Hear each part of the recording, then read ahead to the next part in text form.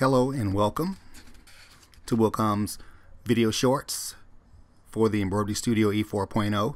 Today I'm just going to show you how to log on to the internet to download the latest drivers and the latest updates for your Embroidery Studio E4.0. I'm selected Firefox, and in the address bar I'm going to click and just type in www.wilcomamerika.com.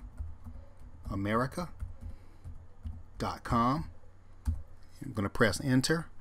Whatever web browser that you go to, you'll just log onto that web browser and just type that in.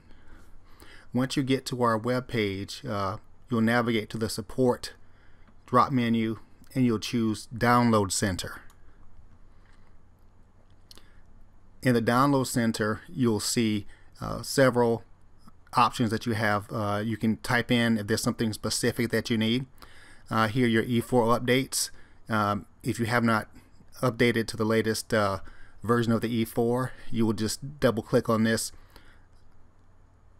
option here, and what you do with that, basically you're just going to save the file, and you're going to save it to your normally your download folder on your computer. And once it finishes downloading, from there you will make sure that you disable your antivirus before you do the installation. As you click on the install and it begins to install, you just follow the prompts. At the end, you'll just restart your computer, and when your computer restarts, you will go back into your software, and your software should be updated at that point. I'm going to cancel this.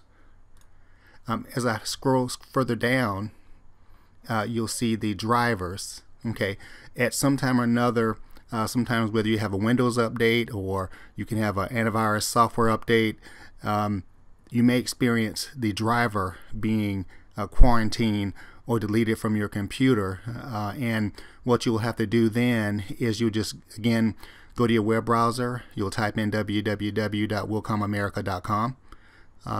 You'll select the support drop menu, scroll down to downloads.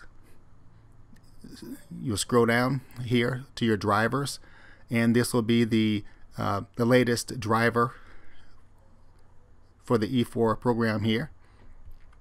It will also give you some information about the driver also underneath that driver. Basically, all you're going to do is you're going to double click it as so, and you're going to download that driver. Okay, and you could choose. Sometimes you'll have an option to open with. Just click on Save File and click OK and save that to your computer, and it usually downloads into the download folder on your computer. That's going to do it for our video short for today. And as always, we ask you to visit us at www.wilcomamerika.com. Thank you and have a good day.